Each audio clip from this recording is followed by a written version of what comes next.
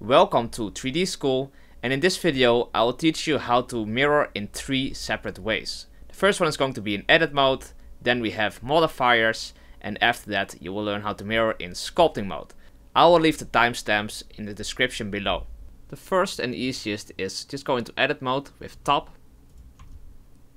and then here on the top right you can see that you can mirror around the X, Y or Z axis.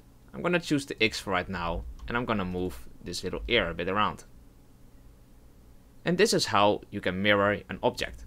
This is great for small changes of your mesh, but when your mesh has a more dense geometry, Blender can slow down and get very laggy. I personally like to use the mirror modifier. So let's turn this off, go into our modifier properties and choose our mirror. This is our mirror modifier, and you can see now that if I move this around, we already have mirrored around the x-axis. You can choose the X, Y or Z, or you can do them all at the same time. We also have a bisect option. Let me move my little monkey around. And you can see that now, if I don't have any bisect on and I apply this, I go into tab and then wireframe, you can see that this is all overlapping geometry. But what actually happens if I use a bisect? You can see that if I bisect around the x-axis while I have my x-axis on, that only the geometry that is overlapping, which we saw before, right? This geometry is being shown. And you can, of course, because it's a modifier, you can still move this around and play around with that.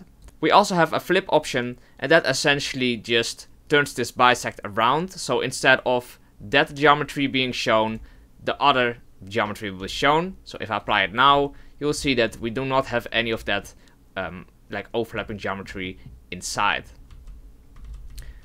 Normally I don't really use this, but I wanted you guys to know. What more do we have? We can mirror an object around another object.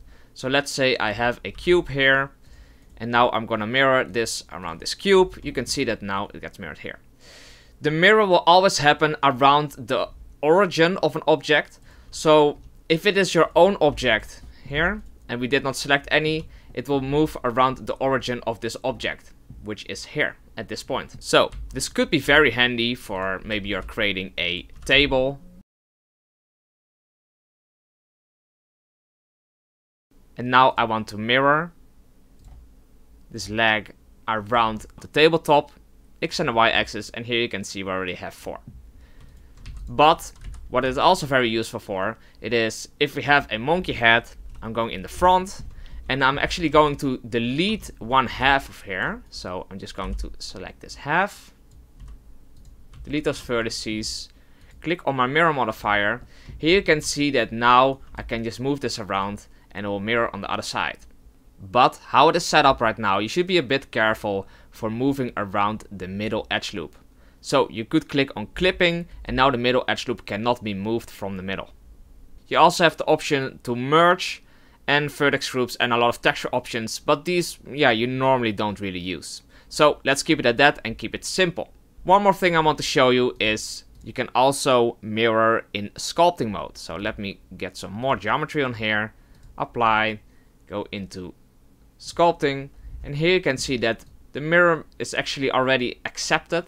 But you can change it, of course, and it is exactly the same as it was in edit mode. So here you can do the x-axis, y-axis or z-axis, or you can just turn it off and do one side. Those are the main ways to mirror your model, and I hope you guys learned from this.